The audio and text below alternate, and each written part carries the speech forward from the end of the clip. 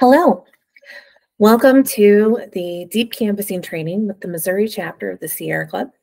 My name is Gretchen Waddell Barwick, and I'm the chapter director here in Missouri. That means I oversee all the work that happens in Missouri. I'm also a lifelong Missourian with a few years living in Kansas, but I was born in Springfield, grew up in Kansas City, went to college in Columbia, married a guy from the Boot Heel, and now live in St. Louis. I'm happy to be here with you today and talk to you about deep canvassing and what we're doing and the issues that we have at hand. If you have any questions, please feel free to reach out to us at any time. You can always reach the Missouri chapter at missouri.chapter@sierraclub.org. And you can contact us at 314-644-1011. I'm excited to go deep canvassing with you and talk to you about what we're learning today. So why are we here? In Kansas City, the Hawthorne coal plant is poisoning our community. The Hawthorne coal-fired power plant emits nearly 3 million tons of carbon dioxide, NOx, and sulfur dioxide air pollution into our community. And in the neighborhoods in the 3 miles surrounding Hawthorne, that is a community that is 44% people of color, and more than 1/3 of those folks live in poverty. Research has shown that low-income communities and communities of color are significantly more likely to be impacted by the health outcomes of coal-fired power pollution. And we know that we need to move to a clean and renewable energy future in order to address the issues of climate change in our community. So closing the Hawthorne coal plant is an important step towards our clean energy future, and it's an important step in the equity and stability and health of our community. Part of what we're doing is deep canvassing to get people involved in the work that we're doing. Some of you may be familiar with traditional canvassing, which some people call knock and drag. That's where you walk up to someone's door and you say, "Hi, my name's Gretchen, and I'm asking if you'll vote for Jane Smith for governor. Do you have a plan to go vote? Would you like a yard sign?" Research has shown that that makes very small changes in behavior for a short period of time. But deep canvassing is different. It's creating mutual understanding and lived experiences. It's longer conversations where we listen non-judgmentally and invite people to share their real and conflicted emotions and feelings about an issue. We share our own stories, our own vulnerability, and build relationships so that we can achieve what we want to together. Research has shown that deep canvassing is more than 100% more effective than traditional canvassing and lasts much longer. By shifting our emotions and beliefs, we can change how people think in a lasting way. And we're training folks today to ask questions and listen rather than just share facts and figures or to debate, which is so often how our conversations about political or social issues happen. But we know that there's a better way, and the research has proven us correct. So let's watch an example of what deep canvassing looks like. This is another issue. It's not environmental. And I do want to give a quick trigger warning for this. There are some harmful terms used. And so if you are going to be concerned by that, please feel free to fast forward through this bit while we watch this video.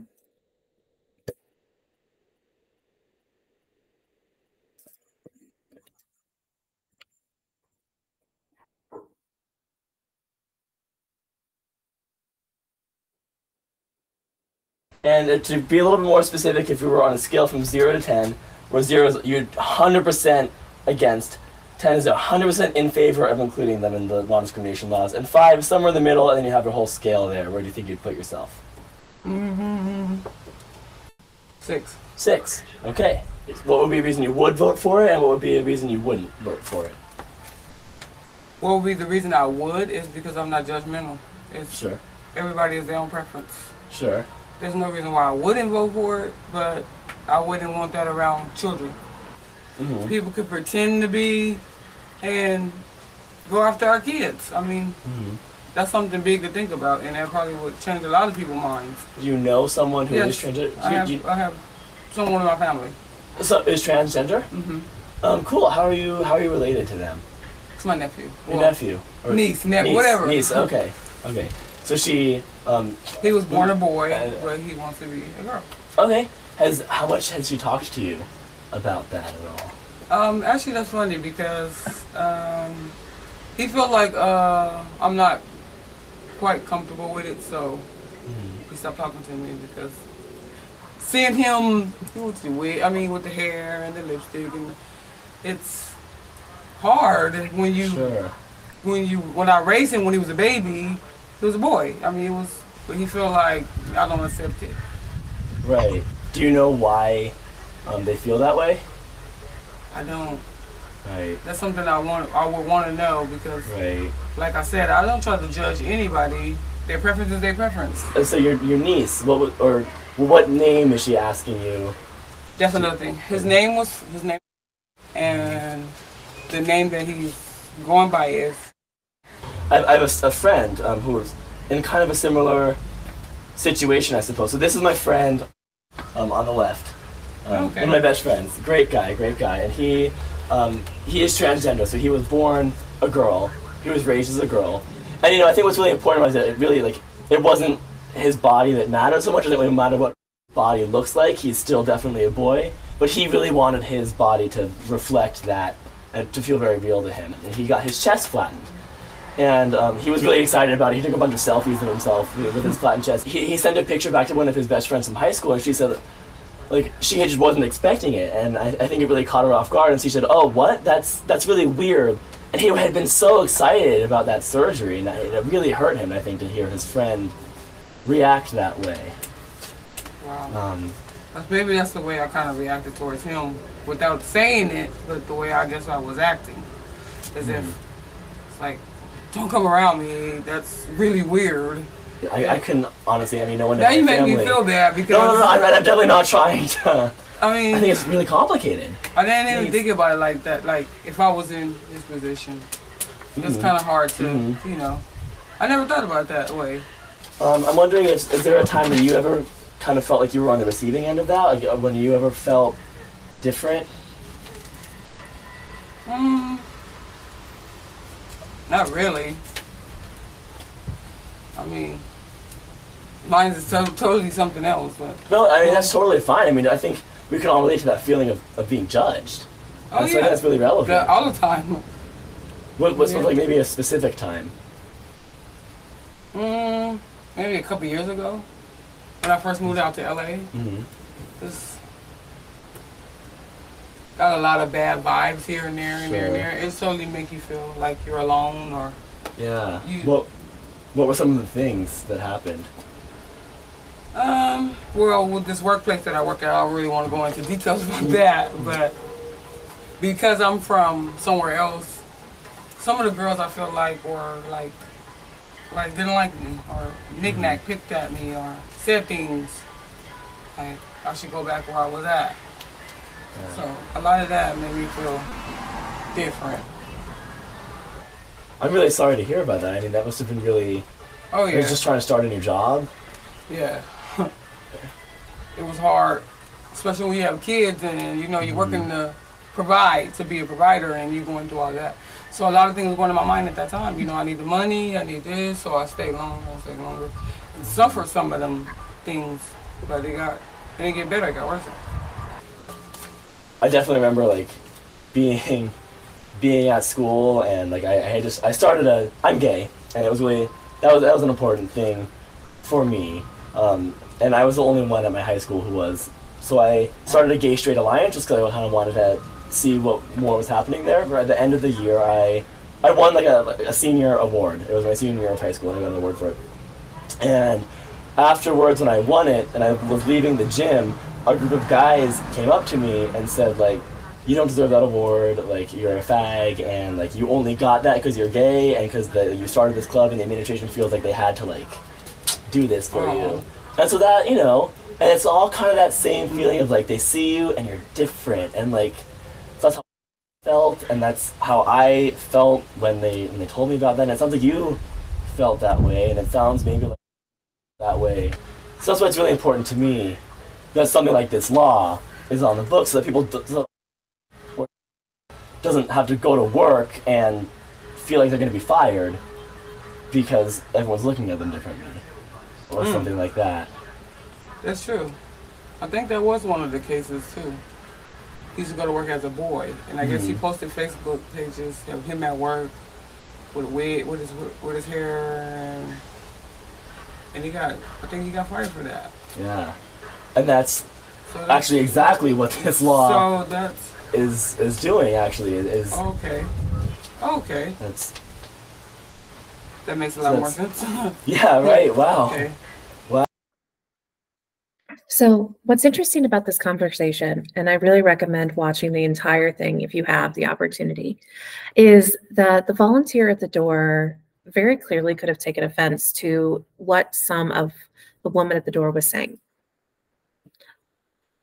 He could have said, wow, you're not using the right terms. He could have given her a lot of facts. He could have lectured her. But what he did was listen curiously.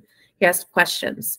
He asked for her experiences and then likened them to the issue at hand. He found a place where they connected and had something in common.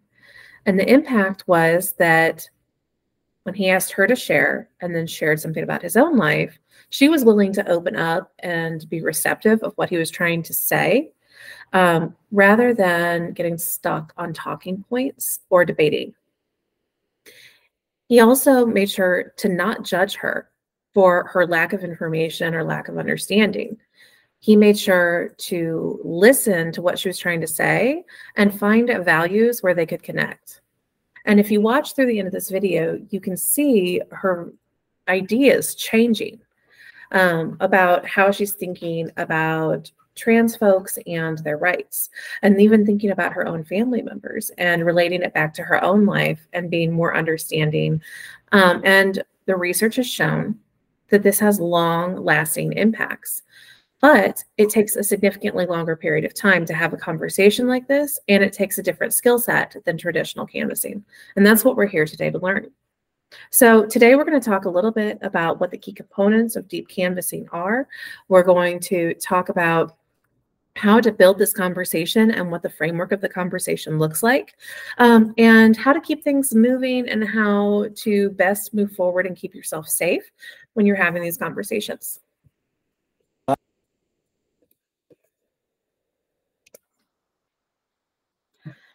So how do you deep canvas? The first part is building rapport. So rapport is just being friendly to people. It's like if you go to the gas station and you tell the gas station attendant, oh, hey, I really like your nails. Or if you're walking along and you smile at somebody and you say, hey, that's a cute dog. You're going to find something to compliment them on, something to say to lower their anxiety about a stranger being in front of them and show that you are friendly and you are there with no ill intent. It increases trust and likability. It facilitates problem solving, and it helps people want to communicate with you and not slam the door in your face. So make eye contact, use your hands, smile, be conscious of your posture. And then when you're talking to somebody, observe the little details. Make a connection with them. Be honest. People will know if you're lying to them. All of these things are ways to build rapport and how to have better conversations and lead to better outcomes. Deep canvassing is a mindset. We are not trying to change people's minds. We are not trying to convince them that we are right and they are wrong. We are not trying to fight with them or debate with them. And we're not trying to change their ideology. This is not pro-environmental versus anti-environmental. It is not Republican versus Democrat. This is, we are in a community together and people in this community are being harmed. How can we come together and address the issue? And what do we have in common? Because regardless of ideology, we have more in common than we do apart. And it's important to find those threads of connection so that we can work together.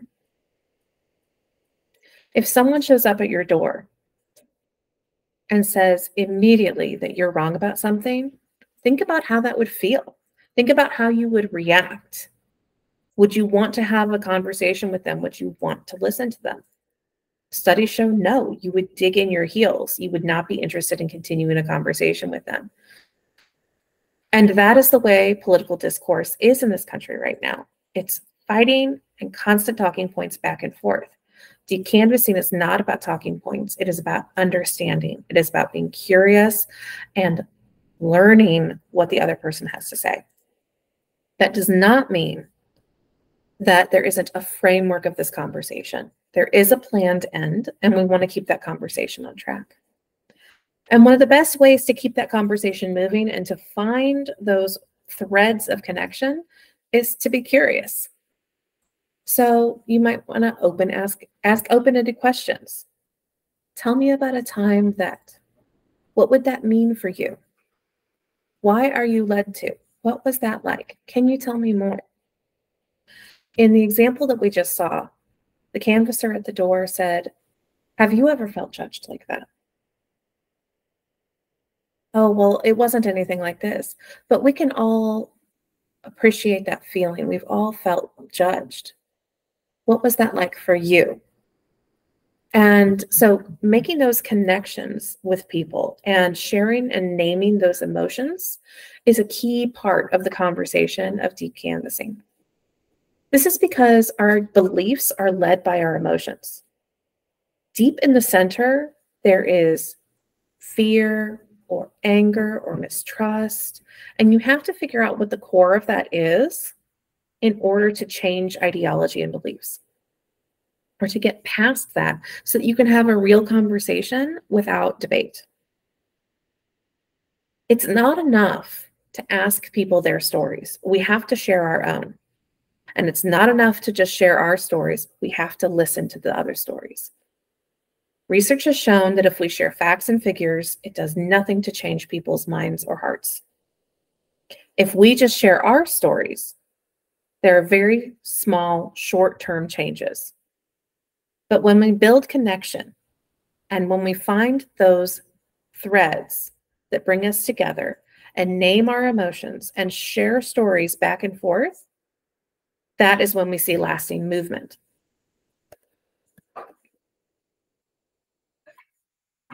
We want to be patient and we want to be empathetic.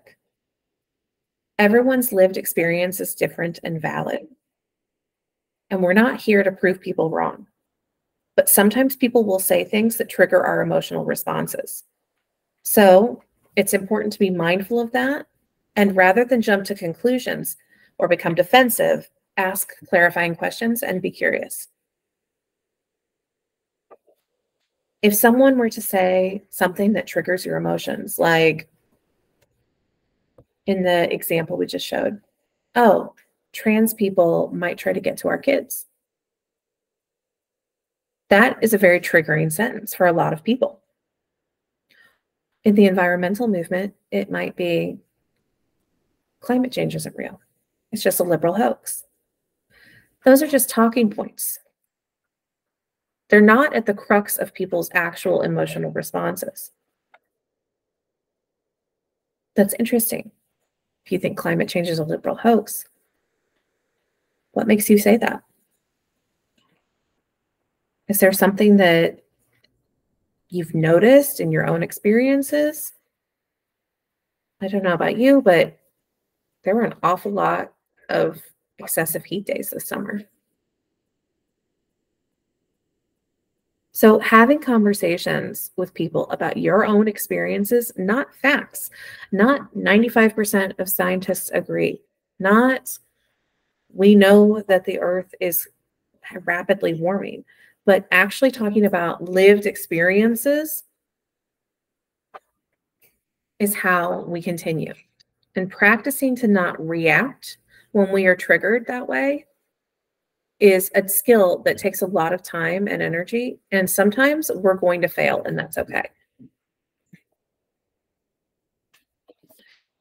This is another fantastic video that we'll share with you if you have the time to watch it. And it's talking about how to share your story.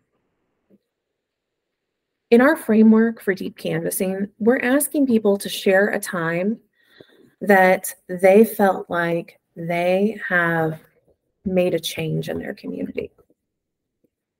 So what we're asking you to do is share your story of a time that you have seen your community come together, or a group of people come together and make a change or a difference. Now, this doesn't have to be something major. This doesn't have to be, I worked on the Bernie Sanders campaign. This doesn't have to be my entire community rallied together and we, solved this huge issue, poverty no longer exists in my neighborhood. That's not realistic. But thinking of a time when you experienced or witnessed a change and then sharing that story and why it was important to you, the choices that you made and why, and how the outcome changed you or your experience in life is what we want you to share. We specifically want you to have some details, some specific little tidbits that make it personal to you. We want you to name the emotions that you're feeling and why you felt them. We want you to show and not tell, and paint a picture. So connect people to the change that they want. So I might share a story of when I got pregnant with my daughter. I had a lot of anxiety, like a lot of new parents do. I wanted her to be happy. I wanted her to be safe. I wanted her to be as healthy as possible. And so I did things like making sure that I was researching the food that she was eating and being thoughtful about how I dressed her and what was in her crib and where she slept, and taking her to the doctor and making sure that she had appropriate needs. And one day I took her to her pediatrician, and my pediatrician told me that that my daughter needed to have a lead test done, a blood test, because of the zip code that I live in. Because of where I live, because there is so much an epidemic of lead poisoning in our water, that my daughter, just by living in our house with us, had to go get tested for the level of lead in her blood. And I was horrified.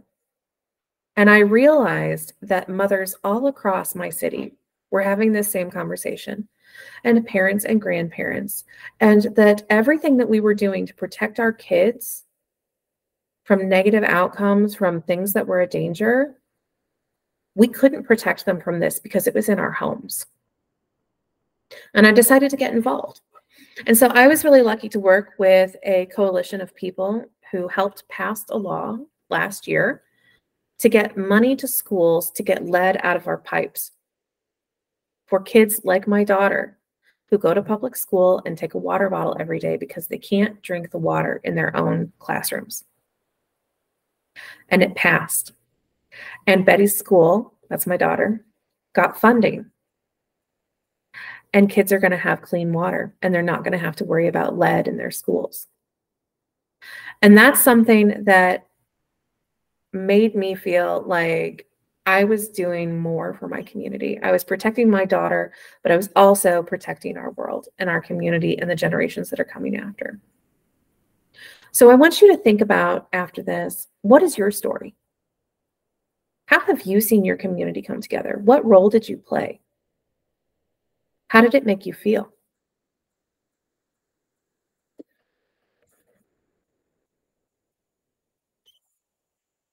And right now, federal governments are failing to act. We all know that if we get too curious, sometimes we'll just ask questions and the conversation won't go anywhere. And that's not the point of this conversation. It's not the point of deep canvassing. It's to just chat with people on their doorsteps, although that is fun. We want to make sure that we are being assertive and redirecting the conversation towards its planned end. Again, we're not trying to persuade people, but our conversation is for a purpose. So what we want to do is, when someone either starts talking points, or they decide that they are not trying to have the conversation that you're having, follow these 3 points to keep the conversation moving. First, you affirm what you heard. Now, affirm does not mean agree. Affirm does not mean, yes, I agree with you that climate change is a liberal hoax. No. But you can affirm and make them feel heard. Wow, that does sound really scary. Wow. You know, I've heard other people say that too. And then respond with a personal story. But in my experience, the folks that are saying that climate change is a liberal hoax are the same folks that have the biggest hand in the pie of continuing on with polluting and burning fossil fuels and continuing the climate crisis. Let me give you an example and share a personal story. And then redirect. Ask them about their lived experience. Have you ever experienced a time when someone said something that was in their self-interest?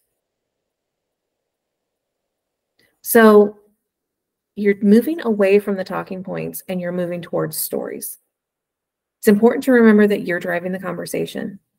You don't need permission to change the conversation. They can always end the conversation by closing the door. And you are taking away important opportunities to that resident by not asking them questions. Do not try to challenge their ideology, but steer the conversation back to their lived experiences.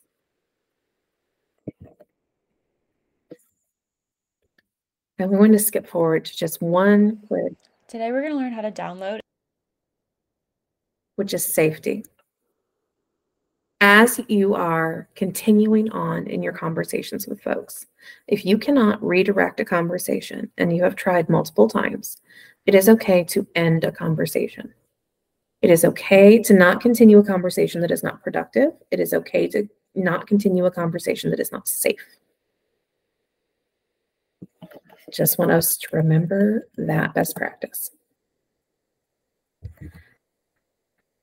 Now let's talk a little bit about the framework and what it looks like when we're having these conversations. When you go out deep canvassing with us, you will receive a printed framework with ideas about how to talk about these issues. The highlighted sections are required questions, but the rest, it's just recommended language. Make it your own. So we'll start with, hi, how are you? My name is Gretchen. I'm a volunteer with the Sierra Club.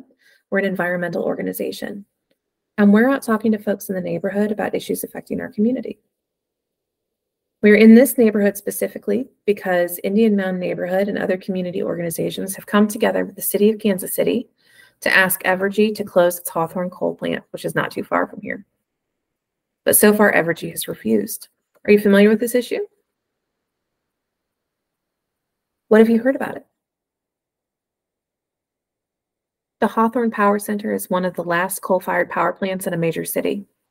It emits 2.9 million tons of air pollution each year, which can impact our health. How does that make you feel? And then this is the required question that makes deep canvassing very important. Can you tell me how much you think you have the ability to influence Evergy? On a scale of 0 to 10, where 0 is no power and 10 is a lot of power and 5 is some power, how much power would you say you have to influence Evergy? So this is the step one. This is introduction to the issue, building rapport, and initial ratings.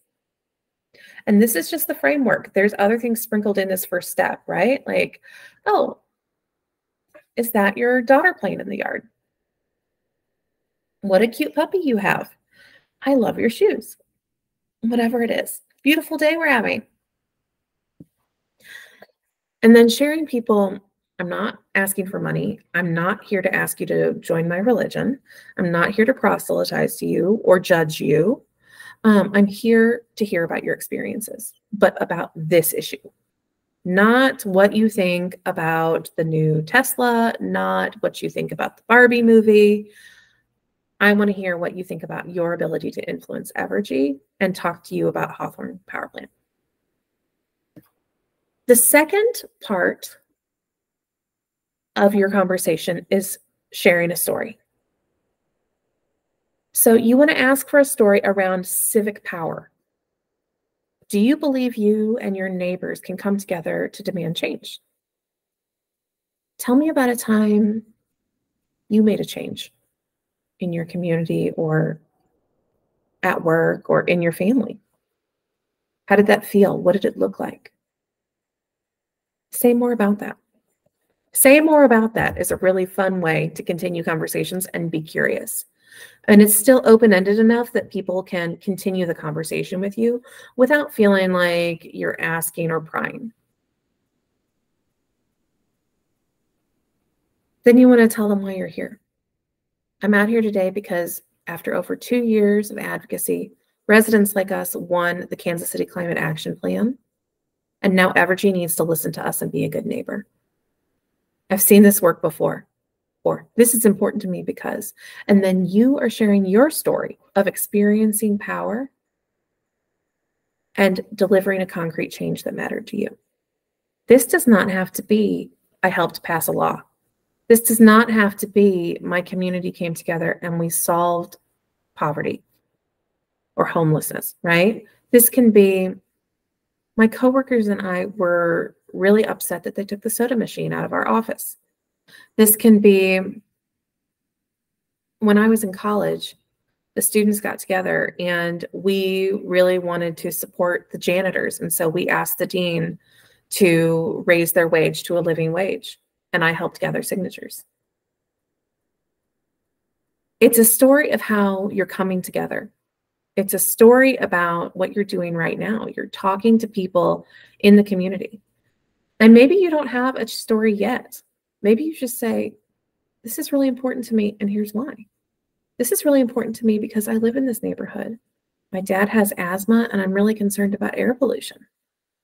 I've seen what it's like when someone I love is struggling to breathe, and nobody should ever have to go through that. And then you want to ask, does that resonate with you? What's been on your mind as we've been talking, and get feedback from them. Try to find those points of connection.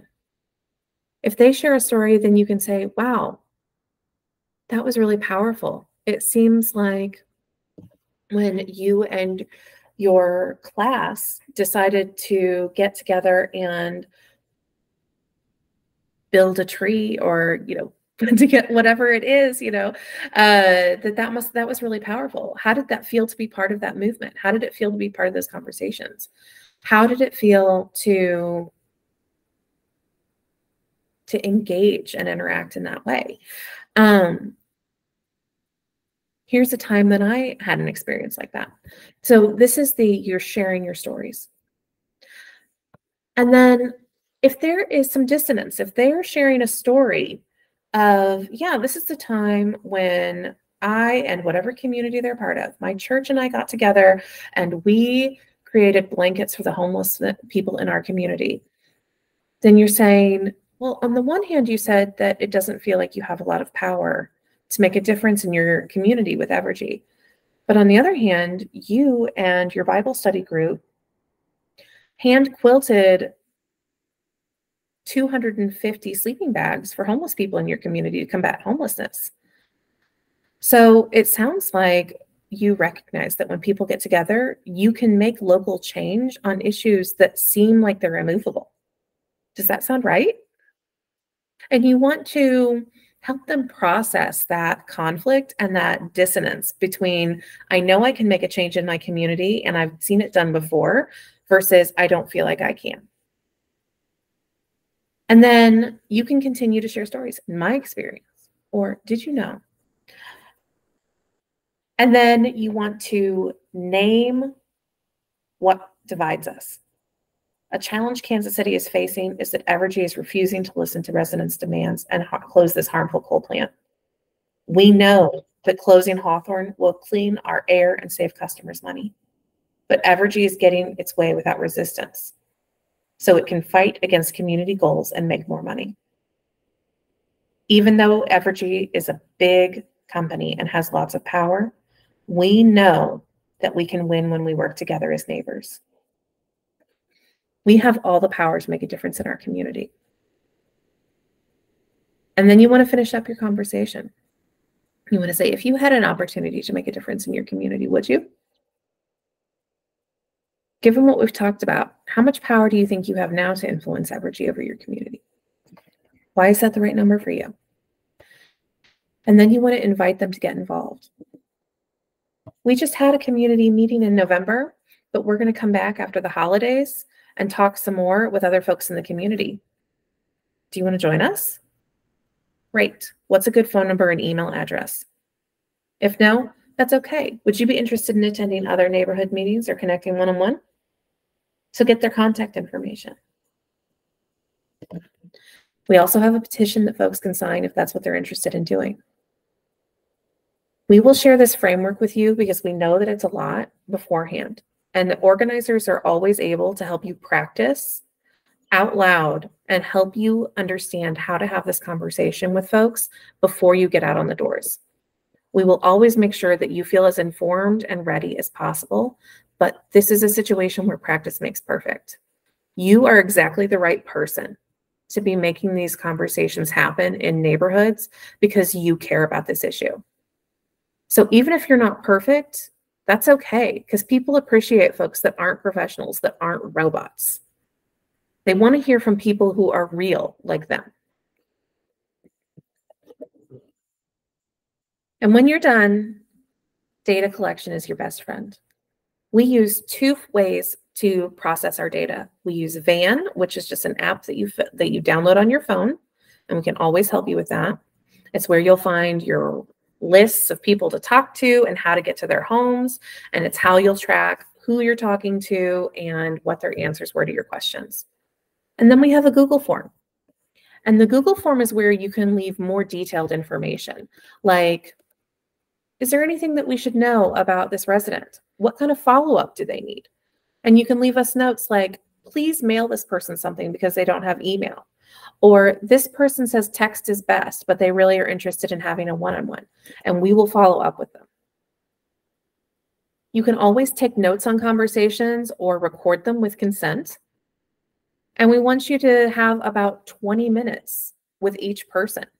Honestly, one good conversation an hour is a fantastic result with deep canvassing.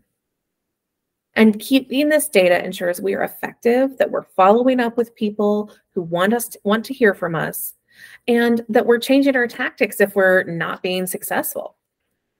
We want to ensure that you have a good experience and have what you need to be successful. So our data collection is absolutely vital to that. And finally, take pictures.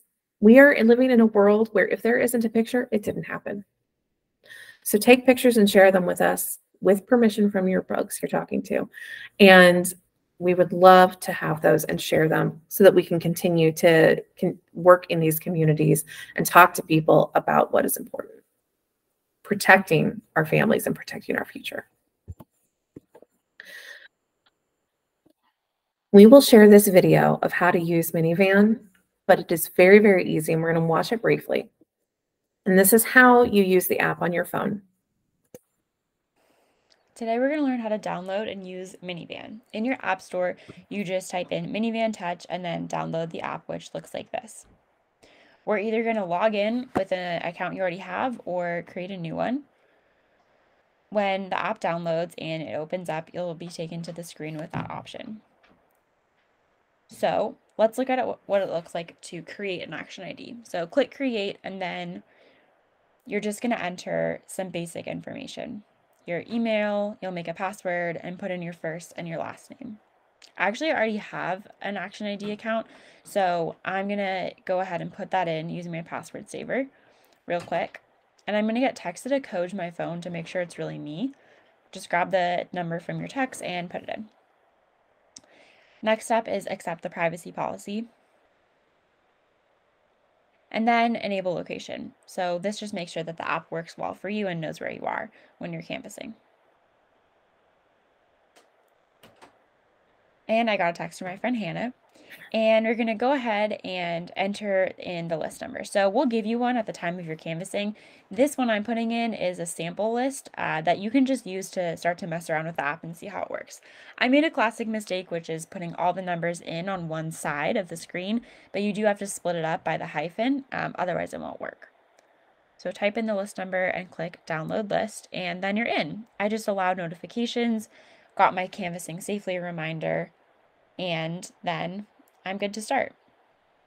You'll get some sort of like tips or notifications from the app as you're using it, but you're pretty much good to go. So there's a couple options for how to view the addresses. You can use household view or map view. So that was household view, and this is map view, which I prefer, but it's really about whatever works best for you. So you can zoom in and zoom out and then find a house to go to. So let's choose this house where Jack T. Smith is living. There's a couple options here. You can see the script, details, notes, and the history of us contacting this person. Let's start with just script. If Jack is not home, then we'll mark them as not home.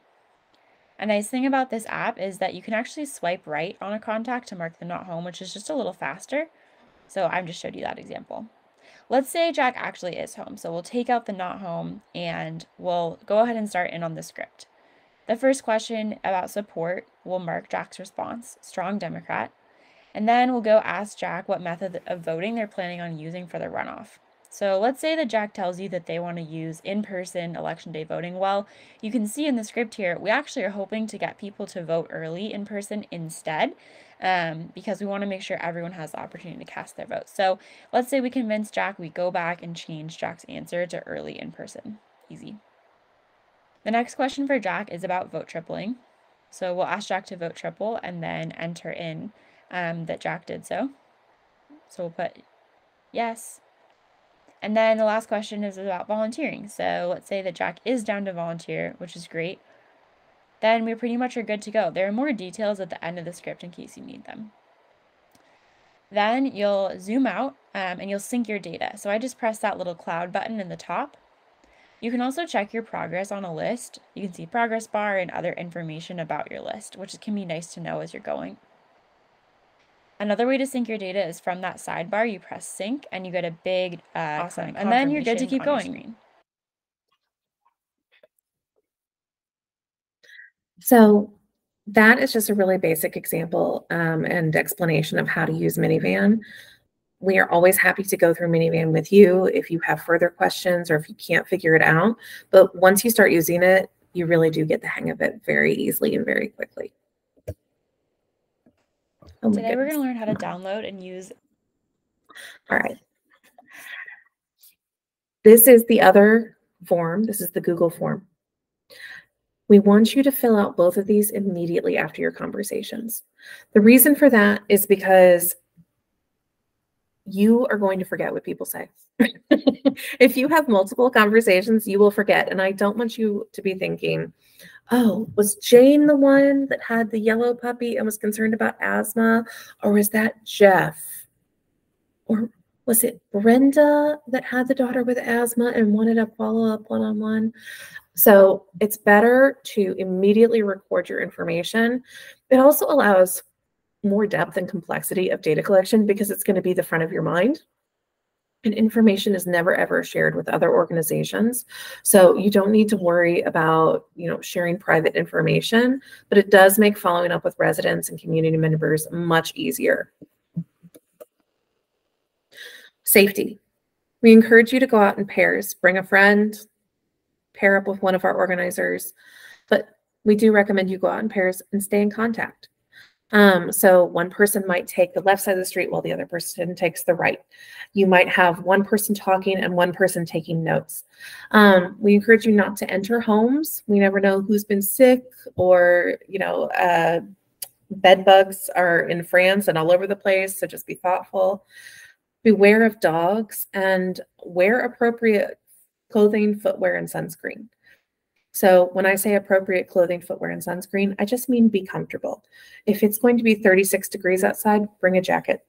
Don't wear stiletto heels. Just do what you need to do to be comfortable and not make yourself sick or hurt. I do want to note that safety and comfort are two different things. Deep canvassing conversations are intentionally difficult and challenging. You will meet people that disagree with you. You will meet people who refuse to change their mind or refuse to have a conversation with you. That's okay. That is different than a threat to your personal safety. We never want you to be in a situation or to not remove yourself from a situation that could be a threat to your personal safety. So if someone has a no soliciting sign on their door, you're not soliciting, you're just canvassing. So those are two different things. But if someone has a sign on their door that says, you know, I shoot people who knock on this door, maybe don't knock on that door. We want you to be thoughtful. We want you to be safe. And we want you to have a good experience. So use your best judgment. So what's next? Get out there. Knock on doors. Take pictures. Collect data. This is not traditional organizing, and it's going to be different. It's going to be harder, and practice makes perfect. We also want to debrief with you. What worked well? What needs improvement? How did your skills grow or change? What would have been helpful for you to know before you were in the neighborhood that we could have done better? We want your feedback. We also want to hear from you as you move forward. If you have questions, if you want to talk about your story, if you want to review the framework, if you have questions, please reach out to us at any time. We are here for you to support you. We are grateful for your time and energy deep canvassing. And thank you for helping us make this planet a better place. Have a great day.